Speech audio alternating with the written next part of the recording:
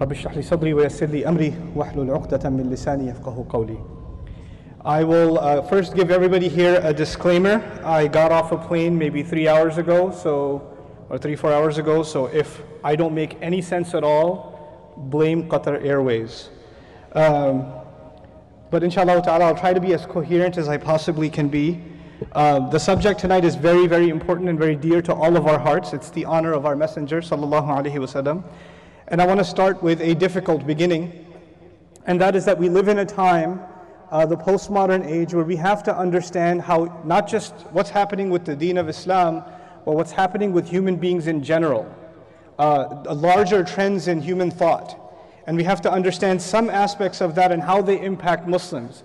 Because what impacts the entire population of the world in some ways, because of the advent of media and social media and the internet and other things and the forms of entertainment that are now accessible, it impacts every human being, whether they're religious or not, Muslim or not, Christian or not, Jewish or not. There are some common effects that all of us experience. And then within that sphere, we have to talk about how it affects Muslims. So one of the things I want to talk to you about is the difference between pre-modern cultures and postmodern cultures.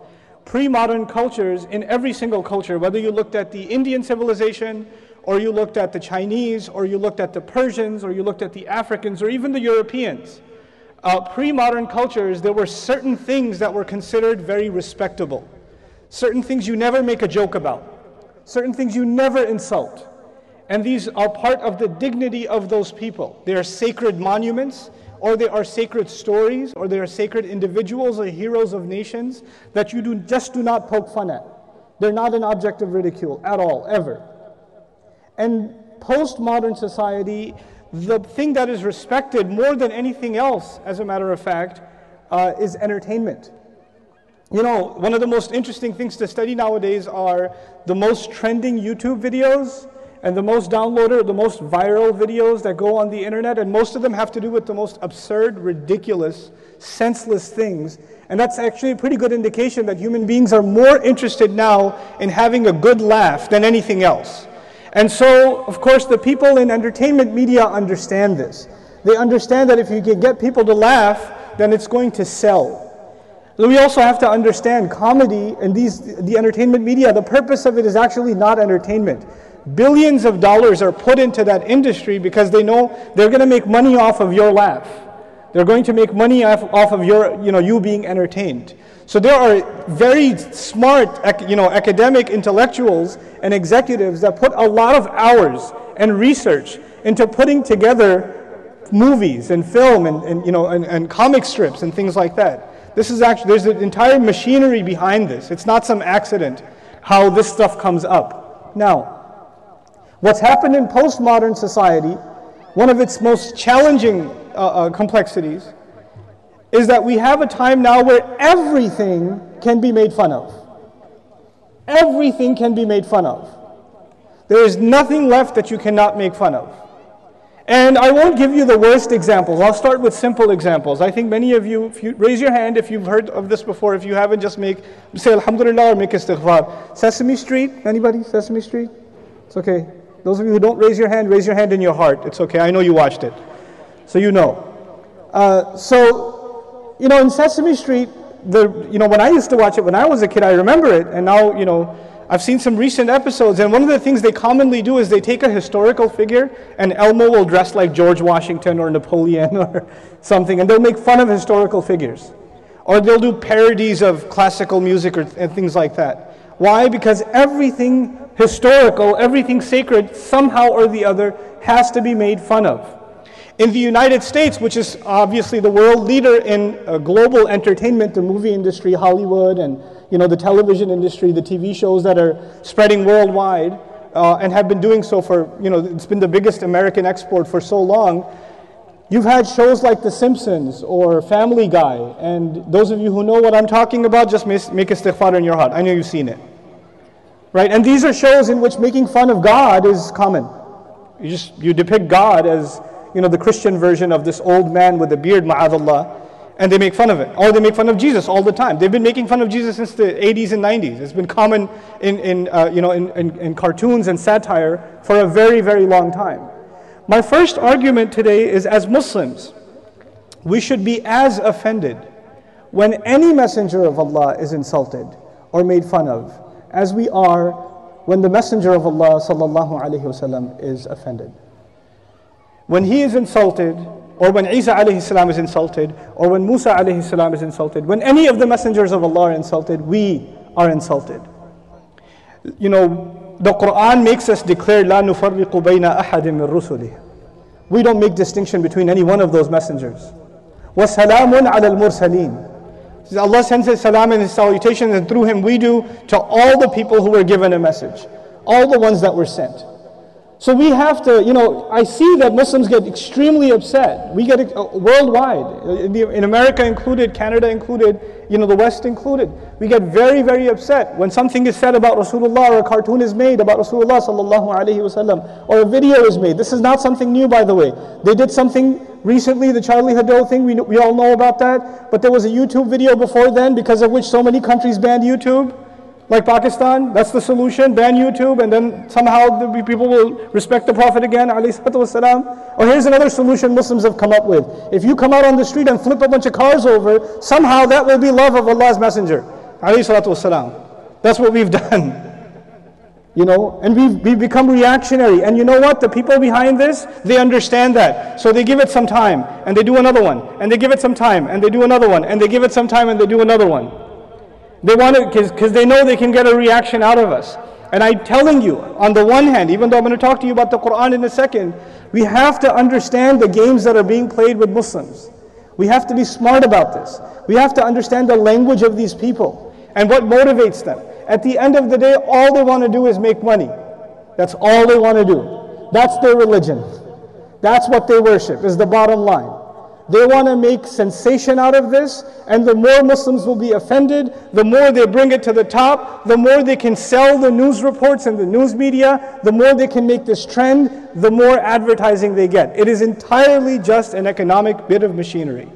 And they know we are easy targets, so they go for it. And we're gullible and we fall for it every time because we don't yet understand how to respond in their language. We haven't understood it yet as a people. I have some thoughts on that, but I'll share that with you later.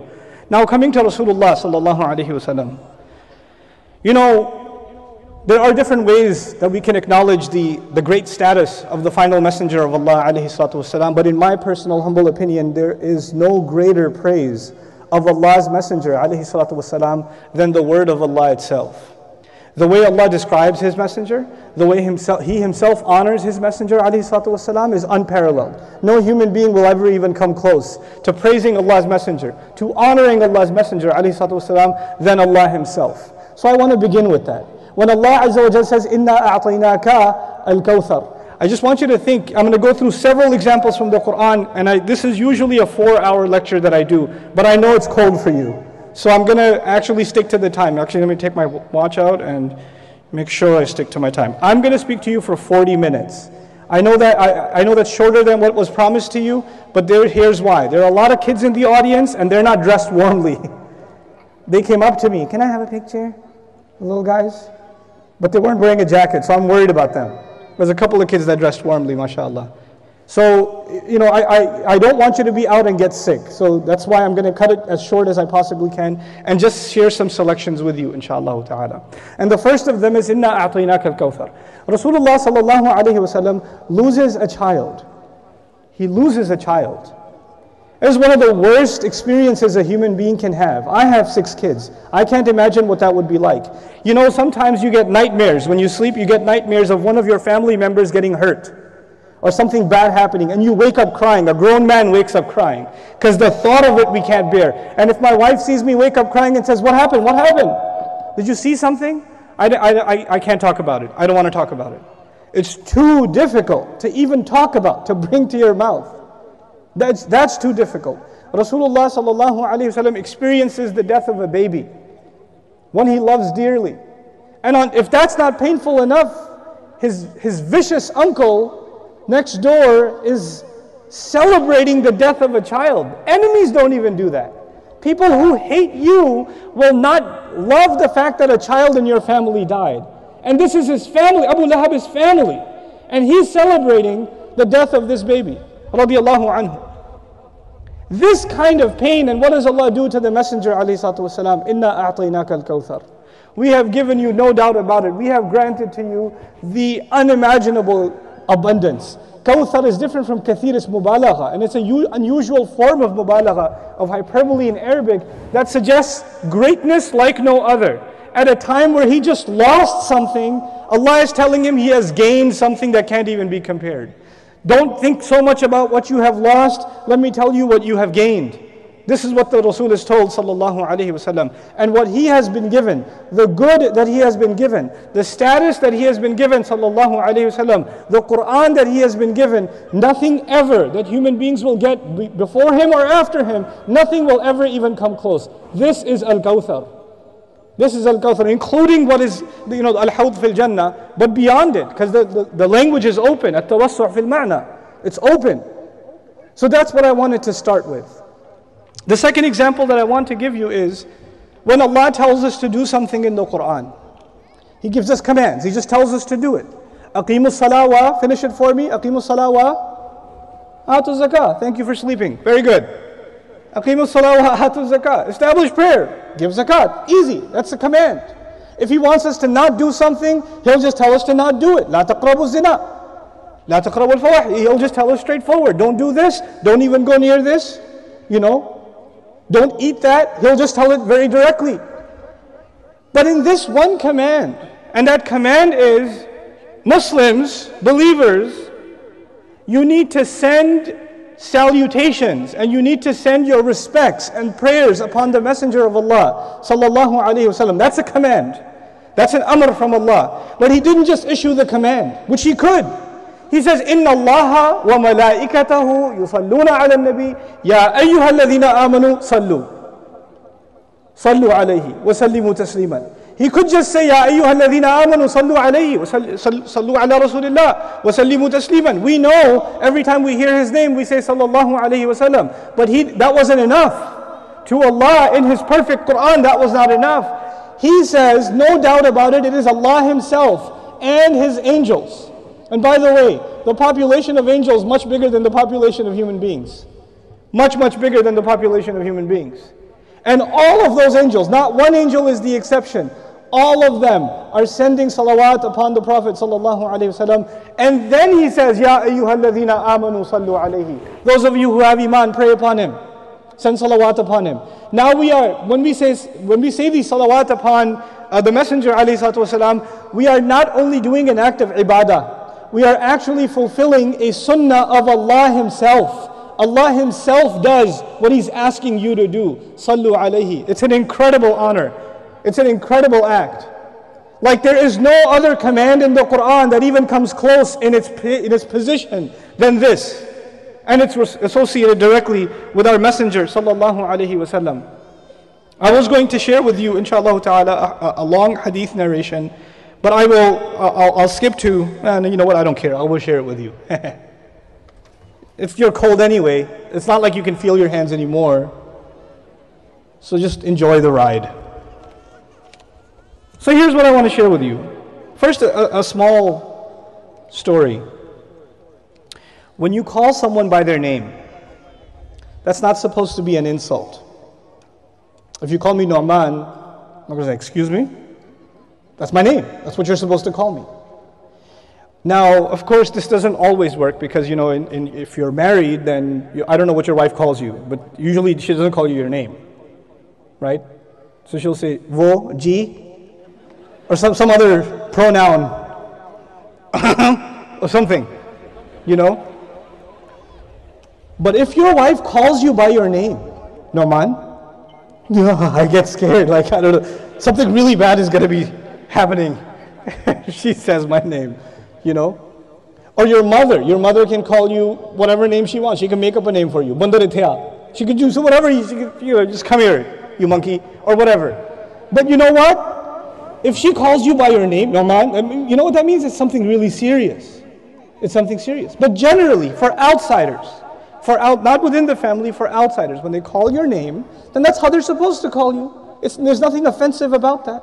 And of course, when Allah Azza wa Jal speaks to prophets in the Quran, and not only prophets in the Quran, when He speaks to them, He calls them by their name. Ya Adam, uskun anta wa zawjuka al-jannah. He said, Adam, you and your spouse go live in Jannah. Settle in Jannah. Simple. Ya Ibrahim, ناديناه أن يا إبراهيم قد صدقت الرؤيا. Ibrahim, you fulfilled the promise. He called him by his name, Ibrahim alayhi salam. Ya Ibrahim, simple. Ya Musa, إنني أنا الله. Musa, I am no doubt Allah, when he spoke to him on the mountain. Ya Isa, إني متوفيك ورافعك إلي. Isa, I am going to be taking you, elevating you towards me. Ya Isa. So he calls people by their name, even Dawood alayhi salam. Ya Dawood, إنا جعلناك خليفة في الأرض. Dawood, we have made you someone who will be a khalifa on the earth. You have in the Quran multiple prophets and they are called, and what's the Arabic word for calling someone? Ya. Ya Dawood, Ya Adam, Ya Ibrahim. Right? Ya Isa. You have these cases. Ya Maryam even. You know. And when the angel spoke to her. Or Ya Dhal Qarnayn, imma an tu'adhib wa imma an tattakhidha fihim husna. No problem. But what you don't have in the Quran is Ya Muhammad. You don't have it. It doesn't exist. And it's not like the Prophet ﷺ is not addressed. As a matter of fact, he is addressed. Ya ayyuhan nabi, Ya ayyuhal rasul, Ya ayyuhal muzammil, Ya ayyuhal muddathir.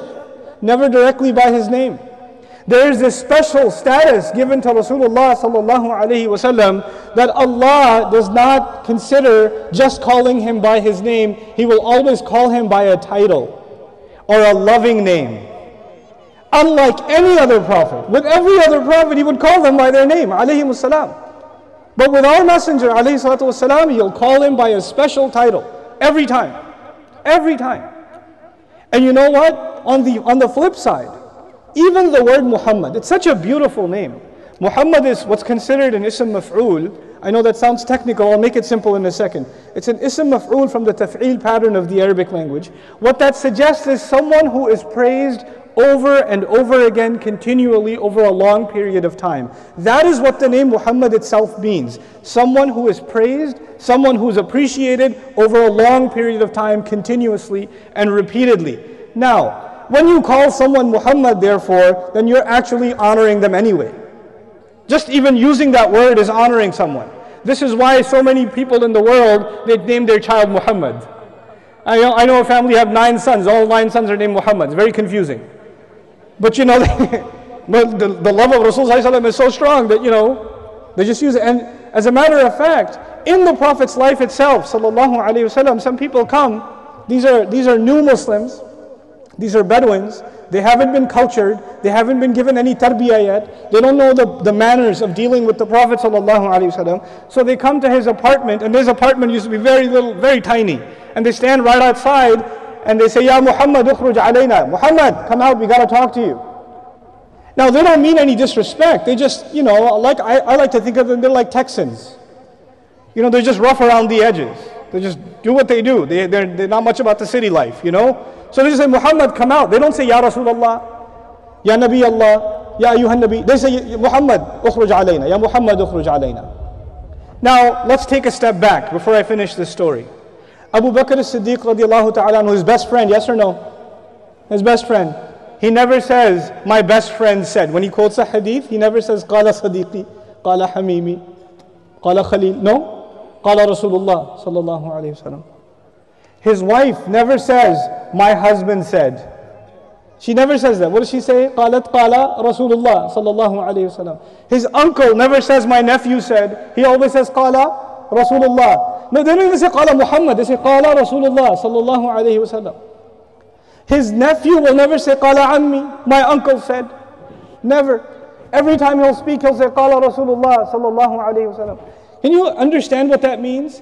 He has these relationships like you and I have relationships. He's husband to someone, he's uncle to someone, he's nephew to someone, he's father to someone. Fatima radiallahu ta'ala anha never says my father said. Even she says Qala Rasulullah sallallahu alayhi wasallam. But in all of these relationships, my children don't call me Nouman, they call me Abba. My dad doesn't call me Nouman, he says, Oi.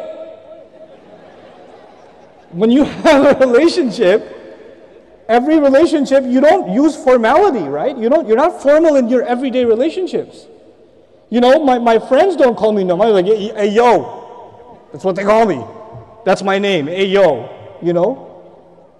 So now, it's hard, you have to understand, these Sahaba, unlike us, To you and me, Rasulullah sallallahu alaihi wasallam is actually a constitution. He's not a person anymore in front of us.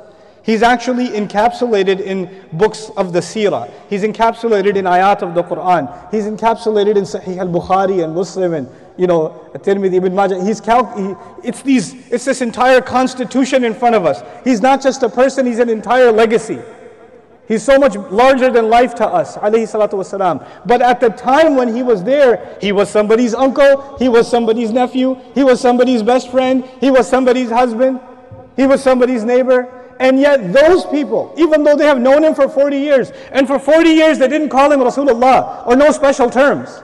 No special terms. But once Iman hit them, once La ilaha illallah came in their hearts, then they could not use the words that just come naturally, like my husband. Before she can even think he's my husband, the first thought that comes in her head, radiyallahu ta'ala anha, and radiyallahu ta'ala anhunna, ummahatul mu'mineen, all of them, this is Rasulullah. This is Rasulullah. This is impossible for any of us. It is impossible.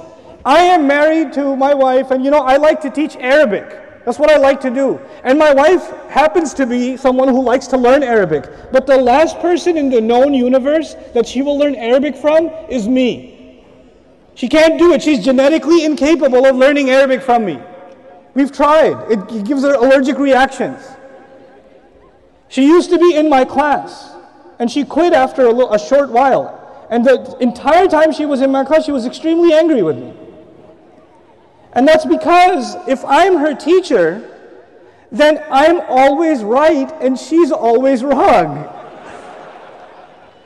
Because if she answers a question incorrectly, my job as a teacher is to correct her and tell her, no, actually it's this way, right? And she has to, now I'm in this position where I'm always going to be right. And by the way, in marriage, that don't work. Let me tell you. I was actually afraid if she raised her hand to answer a question, I used to be like, Inna lillahi wa inna ilayhi raji'un. I don't know what's going to happen tonight. Just check bookings at the local hotels or something. Because she can't do it. She can't think of me as teacher first and husband second. She's only programmed to think of me as what first? Husband first. And if she thinks of me as husband first, then obviously I'm always wrong. But as a teacher, I'm supposed to be always right. You understand? It's very difficult to make that switch. The same thing with your parents. To your parents, you're going to be an idiot the rest of your life. It doesn't matter if you're the biggest scholar in the world or the biggest, speaker or whatever else. You're going to be just a monkey to your parents. And it's never going to change. They will never see you as a sheikh first, or a speaker first, or a doctor first, or an engineer first. They can't. They see the kid that they change diapers of. That's what they see. But these Sahaba, these elders, when they see Rasulullah sallallahu alaihi wasallam, who they have known their entire life, once Iman comes, they no longer see their nephew. They no longer see a husband. They no longer see a friend. All of that is second. He's Rasulullah first. Sallallahu alayhi wasallam. This is why وَاعْلَمُوا أَنَّ فِيكُمْ رَسُولَ اللَّهِ لَوْ يُطِعُكُمْ فِي كَثِيرٍ مِنَ الْأَمْرِ لَعَنِتُّمْ وَلَكِنَّ اللَّهَ حَبَّبَ إِلَيْكُمْ al-Iman. Look at the ayah. It began with, you have to know Rasulullah. You had better know that in your company is none other than the Messenger of Allah sallallahu alayhi wasallam. And in the same ayah, it's not even a separate ayah. In the same ayah he says, حَبَّبَ إِلَيْكُمُ الْإِيمَانِ وَزَيَّنَهُ فِي قُلُوبِكُمْ. He beautified, He made Iman beloved to you. And He beautified it inside of your hearts. In other words, if you have Iman in your heart, then you have this unusual, unnatural love and respect for the Messenger of Allah sallallahu alayhi wasallam. By the way, it's easy for you to respect the Shaykh or to respect this. It's easy for you. Easy, because all you know is YouTube videos. That's all you know is like Facebook. You don't know anything else about our personal lives. But you know what? My family, they know what I'm really like. And that's why they're never impressed. You understand? They know.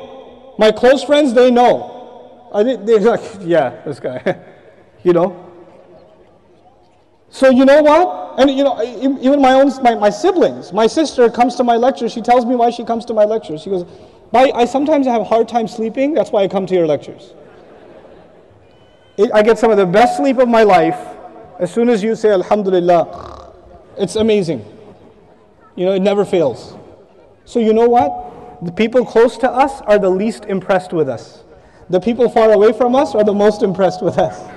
In the case of Rasulullah sallallahu alaihi wasallam, this will never happen again. The people that are closest to him are the most impressed with him. The people that know his inside out, life inside and out, are the people who love and honor him more than anybody else, sallallahu alaihi wasallam. It's incredible. It is absolutely incredible. To this day, anybody in any position of leadership, whether they are the president or they are, the CEO of a company or whatever, when they die, then people say, I used to be his taxi driver. Let me tell you, he was a really bad guy. And they'll write an expose on him.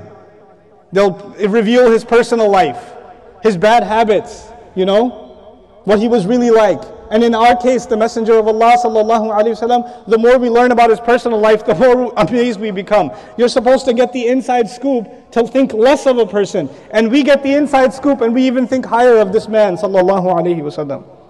So now, this narration that, subhanallah, what an incredible account from the Messenger of Allah sallallahu alaihi wasallam. Actually, even before I go to it, I'll give you one more thing. And this is actually one of my favorite things in the world. I hope I don't go overboard. I still want to stick to my time limit. You guys doing okay? Is it cold yet? No, it's not cold anymore? Yes, it is. I know, child. I know. Yes, it is. Okay. So the Messenger sallallahu alaihi wasallam, there are two parts of his seerah. One part in Makkah, the early part, and then you guys know, migrates to Medina sallallahu alaihi wasallam.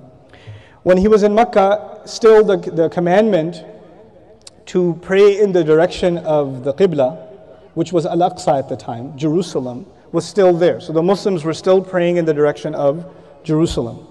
But it so happened that you can stand behind the Kaaba and line up Jerusalem. Because when you're in Mecca, you can go on any side. So the Prophet ﷺ used to prefer praying so that he would be facing the Kaaba, the house built by his father Ibrahim alayhi salam, and then at the same time be facing Aqsa. This way he could face both houses at the same time. When he moved to Medina, sallallahu alaihi wasallam, that was impossible. Because if you're going to face Makkah, your back will be to Aqsa. And if you're going to face Aqsa, your back will be to Makkah. You can't face both at the same time. You understand what I'm saying? He couldn't line them up together anymore, because now he's in between. He's in between both of those locations. And it really used to hurt his feelings. It used to hurt his feelings that he has to turn his back to the house built by his father Ibrahim alayhi salam, and by the way, our father Ibrahim alayhi salam. Millata abikum Ibrahim. It used to hurt his feelings that he's not showing the due respect to the house built by his father, that he made so much dua on. Now before I finish this story, let me tell you another story. Musa alayhi salam. Anyone know where Musa alayhi salam spoke with Allah for the first time? Where that was? Anybody know? Call it out. Tur, yeah, very good. So he goes up to the mountain, speaks to Allah. Allah gives him a mission, and the mission is you have to go challenge Fir'aun. And Musa alayhi salam, as soon as he hears that he has to challenge Fir'aun, in Surah Al-Shu'ara, he actually made a list of issues. Ya Allah, that's a very difficult mission. Inni akhafu an yukadhibun, wa yadiqu sadri, wa la yantaliqu lisani, ولهم علي ذنب فأخاف أن يقتلون ويضيق صدري ولا ينطلق لساني فأرسل إلى هارون. There's a list of problems.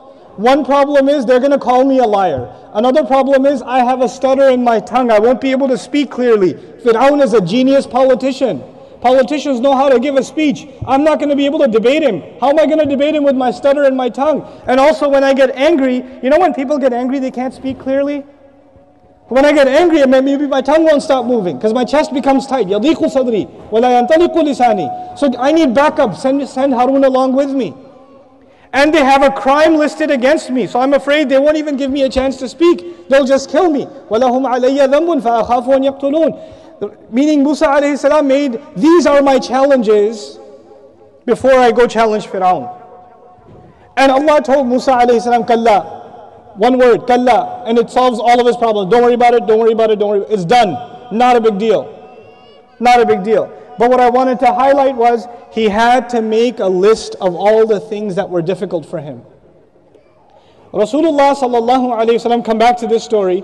Rasulullah sallallahu alayhi wasallam has to turn his back to what now? The Kaaba. Because he still has to face Aqsa. He has to face Jerusalem. And he doesn't complain to Allah. He doesn't tell Allah it's difficult for him. He doesn't say anything. One time it was hurting him so much, he just looked up at the sky. Sallallahu alayhi wasallam. That's all he did. He looked up at the sky. And by the way, every single Muslim in the world, prays in what direction? The Kaaba. Until the Day of Judgment, we're going to pray in the direction of the Kaaba. That is the house built by Ibrahim alayhi salam and then purified by Rasulullah sallallahu alayhi wasallam so that humanity can worship the one true God. That is the purpose of that house. It is actually built so all humanity can finally come to guidance. This is why wudi'a lin-nas. Whenever the house of Allah is talked about, al-Masjid al-Haram is talked about, it's always an-nas. It's an-nas. It's not just alladhina amanu, because all humanity is supposed to come to Islam. They're meant to come to Islam. They're meant to accept the religion of their father Ibrahim alayhi salam.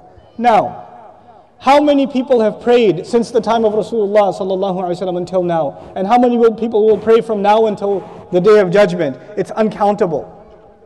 Uncountable how much worship is going on facing that house. So what is the reason for that qibla from Aqsa, from Jerusalem, to be changed back to this house? There's lots of reasons, but what's the reason in the Quran? قَدْ نَرَى تَقَلُّبَ وَجْهِكَ فِي السَّمَاءِ فَلَنُوَلِّيَنَّكَ قِبْلَةً تَرْضَاهَا. We saw your face already turning to the sky. So we are turning you in direction of the Qibla so you could be happy. Sallallahu alayhi wasallam. Allah's reason for changing the Qibla is so the Messenger could be happy. Sallallahu alayhi wasallam. A direction that he would be pleased with. We pray in that direction, and Allah's reason is it puts a smile on Rasulullah sallallahu alaihi wasallam's face. Can you imagine all the worship in the world that will happen correctly until Judgment Day, and all of it boils down to Allah wanting to give happiness to His Messenger alayhi salatu wasalam. These are some glimpses of the status of our Messenger alayhi salatu wasalam. What I also wanted to highlight for you, very, very quickly, this is a long discussion, I'll give you the short version of it, is when sometimes the Messenger ﷺ would do something and Allah would not reveal to him what he should do until after he was done. Allah can reveal Quran whenever He wants. And Allah says Himself, that He reveals the Quran at the right occasion, ala mukthin. وَقُرْآنًا فَرَقْنَاهُ لِتَقْرَأَهُ عَلَى النَّاسِ عَلَى مُكْثٍ وَنَزَّلْنَاهُ تَنزِيلًا in Surah Al-Isra. That He sends Quran exactly at the right occasion. But then there are sometimes you'll find stories in the seerah of the Prophet ﷺ where people came and he had to make a decision and no ayah came down and he made a decision, and after he made a decision ﷺ, then ayat came down telling him, no, you could have made a different decision. The question arises, how come ayat didn't come down before he made the decision? How come they came after he made a decision? There's a couple of things here. The first of them is to highlight that Allah Azza wa Jal wants the Messenger alayhi salatu wasalam to use his judgment and make his decision. To make a distinction between Allah and His Messenger alayhi salatu wasalam. No one can ever correct the Messenger except Allah. No one can correct the Messenger except Allah Himself. The Messenger is incredibly much higher than us, but Allah is still the Rabb. He's still Rabbul Arsh al-Azim. Al-Abdu Abdun wa in taraqqa. وَالرَّبُّ رَبُّ وَإِن تَنَزَّلْ. That's just what it's going to be. So it demonstrates that. Compare this to the Catholic religion where the Pope is considered infallible. Nobody can correct him, not even God. This is the difference between the Pope and prophets. Popes can't be corrected. Prophets, ﷺ, we cannot correct them. We are no one to correct them. But Allah will show us that He is their Rabb. That the Pope isn't divine. that the messengers themselves are just ibadullah. They are also slaves of Allah. But the other important matter here that I wanted to highlight is in one case, there were, at the time of Tabuk, there were some hypocrites who came to the Prophet ﷺ because it was a draft. Everybody had to join the army, and if you're not going to join, you have to give your excuses. So some people gave really lame excuses. And one guy said, if we're going to go towards Tabuk, then we're going to travel through some villages they have some really beautiful women, and I'm kind of a player, so I'm not going to be able to help myself. So please excuse me from the military. Because players got to play the game. And the Messenger ﷺ, in his genius, understood people who make lame excuses like that are never assets to an army. They're going to be more trouble. It's better you stay. So he gave him permission. And then the ayah came, عَفَى اللَّهُ عَنْكَ لِمَا أَذِنْتَ لَهُمْ. Allah has already pardoned you, why did you give him permission? The ayah did not come before, don't give him permission. Allah let that happen, and then after that said, why did you give him permission? The question is why? Forget about the why, look at how. If I correct you, if you make a mistake, like I own an organization, I run an organization, and in my organization there are employees. If my employees make a mistake, I call my employee, I say, this is what you did wrong. It's okay, don't let it happen again, but this was a mistake. I begin with the mistake, and then I say it's okay, or you're fired, or something. But I mention the mistake when? First. What does Allah do? عَفَى اللَّهُ عَنْكَ لِمَا أَذِنْتَ لَهُمْ. Allah has already forgiven you. Why'd you give him permission? He didn't say, why did you give him permission? You should not have given him permission. By the way, I forgive you. He forgave him before he even mentioned the problem. Like you're not in any trouble at all. You are the messenger of Allah sallallahu alaihi wasallam. Allah mentions the forgiveness before he even mentions the issue. And even then it's not a mistake. That's a deeper discussion what it really counts as, but it's certainly not a mistake. What I wanted to highlight in these few examples quickly for you were how the Messenger of Allah sallallahu alaihi wasallam is honored by Allah Azza wa Jal. Now I want to talk to you about us, our relationship with Allah, and what's the Messenger's role in our relationship with Allah Himself subhanahu wa ta'ala. A lot has been said on this subject. I'll just say one thing that is not commonly mentioned. The ayat of Ramadan, I think everybody hears them every Ramadan. You guys know about them. One of the ayat in the month of Ramadan is وَإِذَا سَأَلَكَ عِبَادِي عَنِّي فَإِنِّي قَرِيبٌ. There are lots of benefits in this ayah. I'll just mention one. I'll give you the English. When my slaves ask you about me. I'll repeat the English. When my slaves ask you about me. Who's you? Who's the word you referring to? Rasulullah sallallahu alaihi wasallam. When the slaves of Allah, the companions, or us, ask who about Allah? Ask Rasulullah sallallahu alaihi wasallam about Allah. If you want to know about Allah, who do you have to ask? Rasulullah sallallahu alaihi wasallam.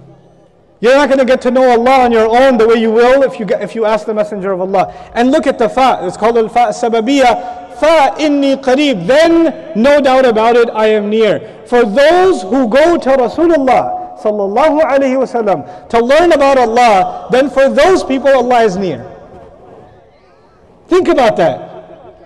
What position does this man have sallallahu alaihi wasallam? We have to honor the Messenger practically in our life. I could talk to you about what's happening politically, and I gave some comments about that in the beginning, but that's not what I want to leave you with. There are a lot of families here, mashallah. I'm very proud of the mothers that are here that are spending late night with their children, crying in their lap while their husband does nothing, except that one husband over there who's holding a child. You sir, I need your autograph. But the rest of the guys that are on vacation, first of all, make dua for these mothers that are making the sacrifice to bring their kids out in this cold. For you, this is basically Antarctica right now. This is so cold for you. For me, this is summer vacation. Okay? But what I want to give you is how do you bring about the love of the Prophet ﷺ and honoring him ﷺ into your life like right now. What do you do this week? What do you do this week? Well, one of the first things is you encourage yourself and your children, especially your children, to send more and more salawat upon the Prophet ﷺ. Increase that as a habit. Increase that habit of sending salawat upon the Messenger ﷺ. The second thing you can do very quickly, very immediately, is, you don't have to learn all the du'as because there's so many of them and you may not be able to memorize all of them. But at least learn a few of them that you can make as a family together, especially the du'as that the Messenger of Allah ﷺ used to make regularly, like the ones for entering the home and leaving the home, or going into the bathroom, or coming out of the restroom, or changing your clothes. Just a few of them.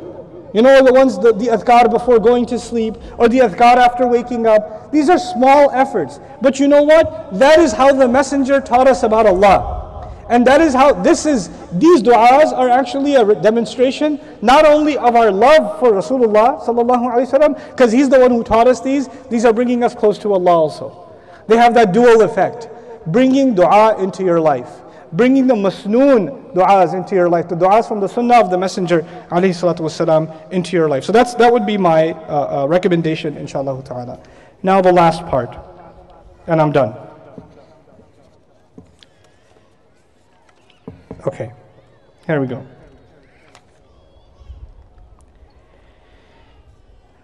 The Messenger of Allah sallallahu alaihi wasallam, we have to honor him.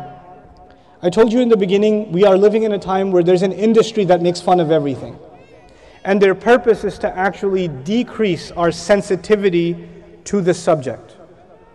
They want to make us less and less sensitive to the honor we're supposed to show to the Messenger alayhi salatu wasalam. So eventually it's not a big deal. You guys know what's happening in Hollywood. There was Noah, a movie about Nuh alayhi salam, then recently a movie about Musa alayhi salam, and this is just them testing the waters. You understand what I'm saying to you? They're just testing the waters. And these movies are horrible. If you've seen it, make istighfar, boycott these films, do not watch these films. We should have nothing to do with these films. You shouldn't even learn them to know what the kuffar are saying. There's no point in you learning what the kuffar are saying. They have nothing good to say. Don't worry about it. And as a matter of fact, their account, the Hollywood version, is a deviation from the biblical version, which is twisted already. The Bible's version's bad enough. And then they add their own chaat masala on top, and then they make these movies.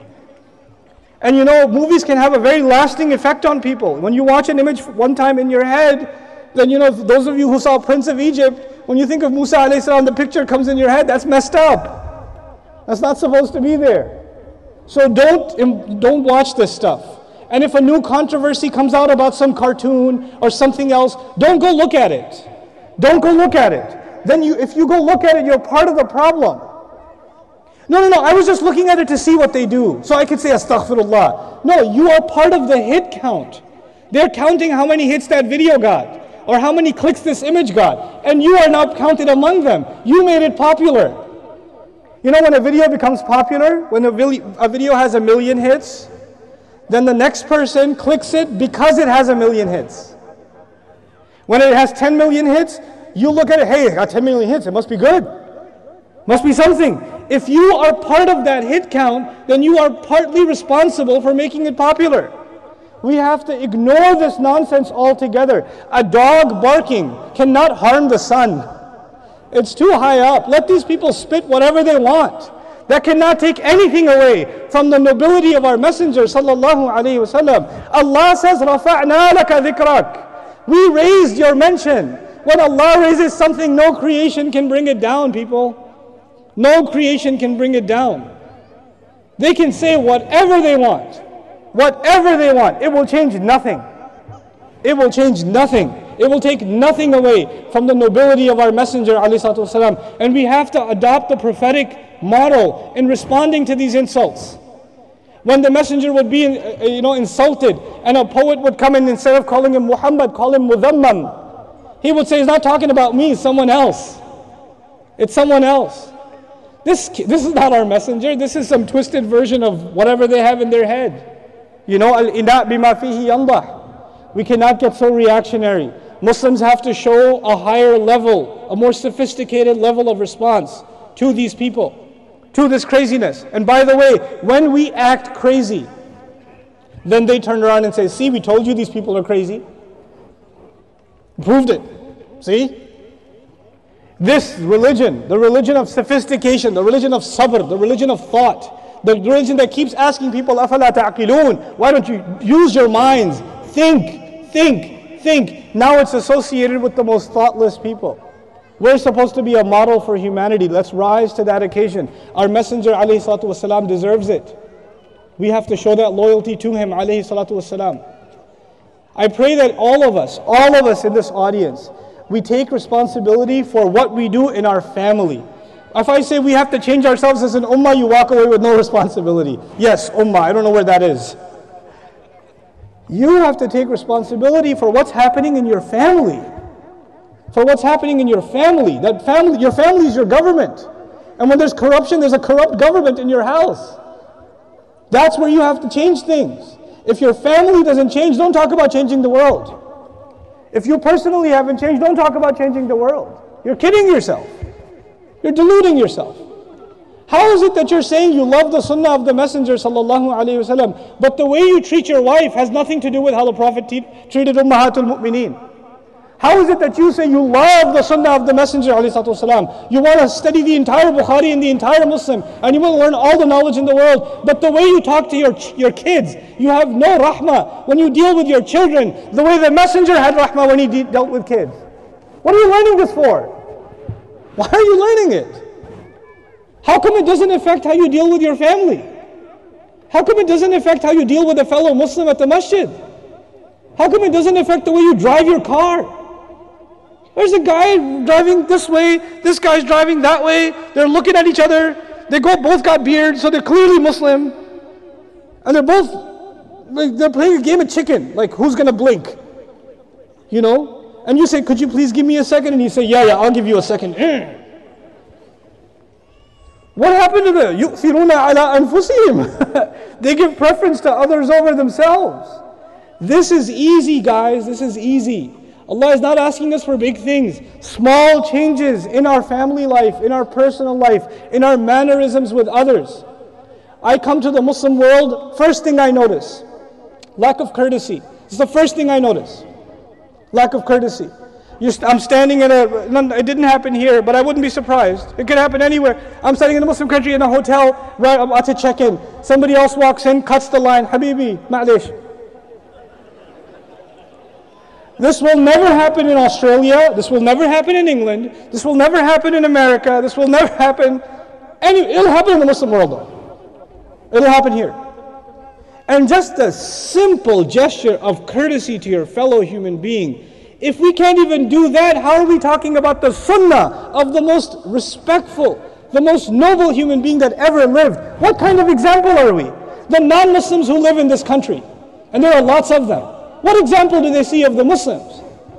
What have they seen from the Muslims? Think about that for yourself. What kind of behavior do they observe? When they see the behavior of the Muslims, does it make them want to be Muslim? Does it make them want to say, these people are so kind, so courteous, so patient, so respectful, so controlling of their tongue, so controlling of their eyes. They have so much love in their families. Man, what do they have?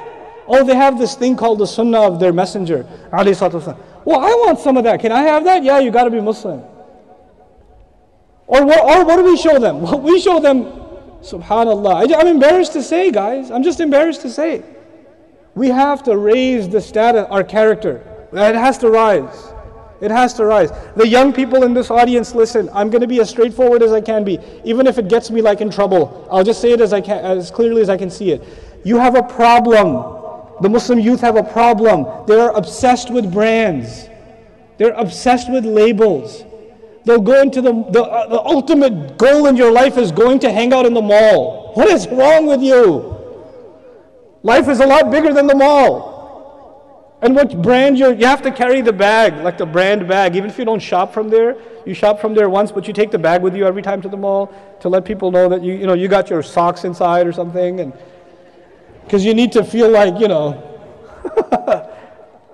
and if you bought a watch, you keep doing. This is what we've reduced ourselves to? Is this what brings you nobility? Is this what brings you respect? Is this what makes you worth something? Pieces of plastic, cloth, metal, rocks. That's what they are. It's stuff. It's stuff. It'll go. The thing that gives you respect is your Islam, is your messenger. The thing that gives you nobility is the book of Allah. What do you know about that? How much of that are you carrying? I know you're wearing a lot of brands. Let's start wearing this deen a little bit.